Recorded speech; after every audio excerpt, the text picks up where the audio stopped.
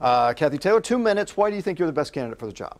Well, I think I have a proven track record of making Tulsa a better place. You know, I'm running for mayor not because I'm looking for a job, but because I want to make a difference. I come from a working class family in Oklahoma City that taught me the importance of giving back. And I've been given many blessings, and I'm ready to continue to give back to the city. And in my first 100 days, I will take action to make sure that we expand the mentoring program that I started that will impact our rising violent crime rates. We'll work to make this government as transparent and accountable as any government in this nation. We'll make sure that our public works projects, our streets projects are done right, where our streets aren't torn up 2, 3, or 4 times. And we'll do it all in an honest, transparent, and accountable way. It's what Tulsans deserve, and I believe that's how we plan for Tulsa's future.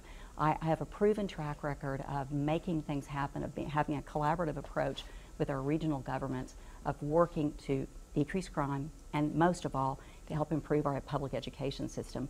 You know, I'm the only candidate that has said it's not a choice, but it's an obligation for a mayor to be involved in education, because you do not have a vibrant city, you don't attract jobs, and you don't have a safe city if you don't have a quality education system.